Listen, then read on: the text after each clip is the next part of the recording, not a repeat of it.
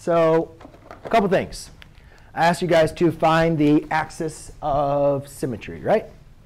So the axis symmetry.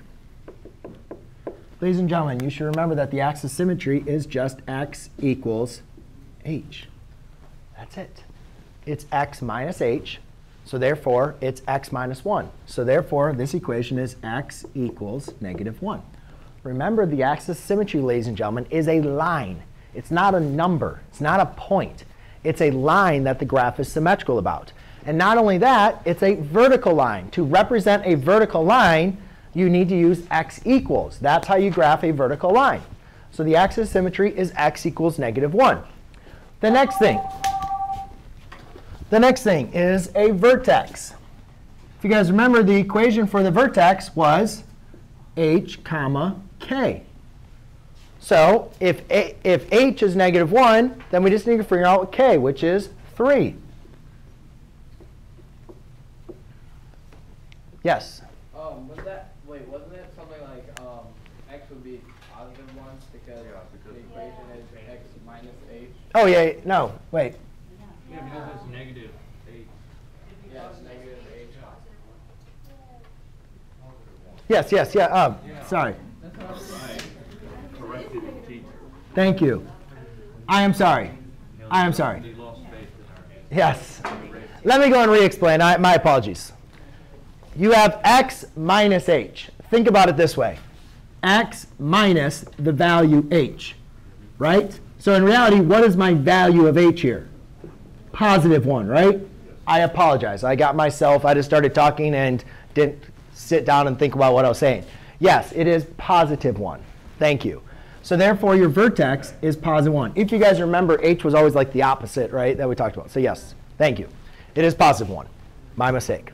So now the transformations. Vertical transformation is, how are we shifting the graph then? If the vertex is at 1, 3, how did the graph change?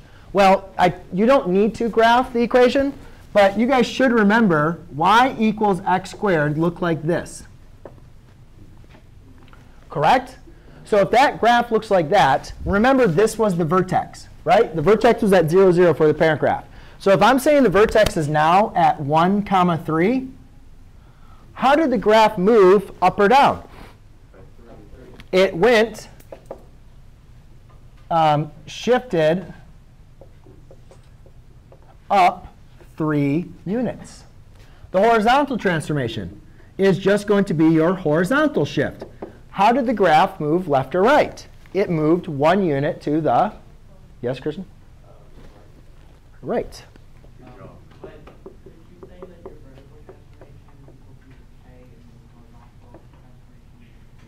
Mm-hmm.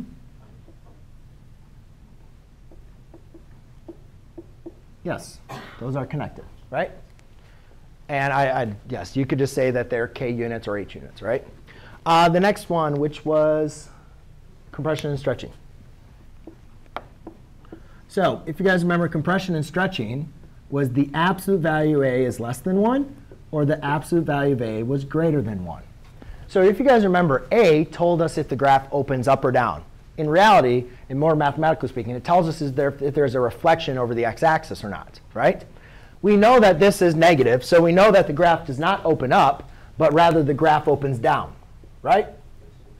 OK, but the negative has nothing to do with the compression or stretching, because the compression or stretching has to do with absolute value of A.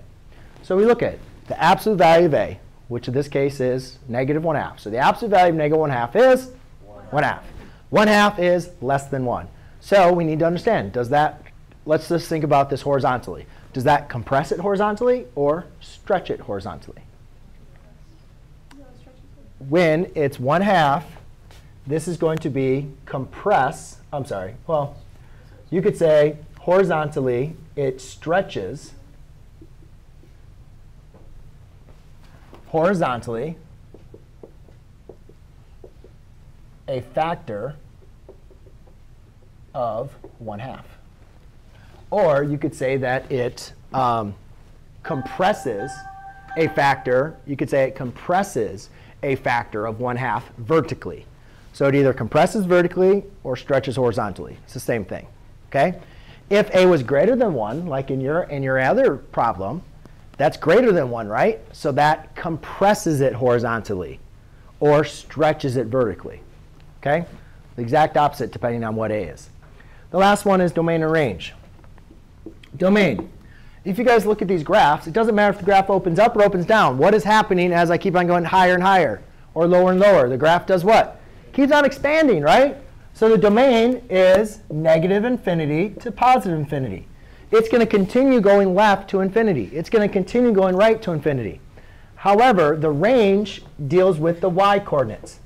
The range is dealing with how low does the graph go, right? Compared to how high does the graph go. So we say how low, if this is the purple graph represents a sketch of this equation, how low does this graph go? Yes, Leo? Negative infinity. Is that contained? No, it's not contained. So we just use a parenthesis. What I mean by contained is that on the graph? Is negative infinity a point on the graph? No, it's not a point on the graph. Okay? However, how high does it go, Raphael? 3, which is the same point on the vertex. Hint, hint. That's the maximum point. Hint, hint. Is 3 actually a point on the graph, though? Yes. So it's what we call contained. So we use a bracket. OK?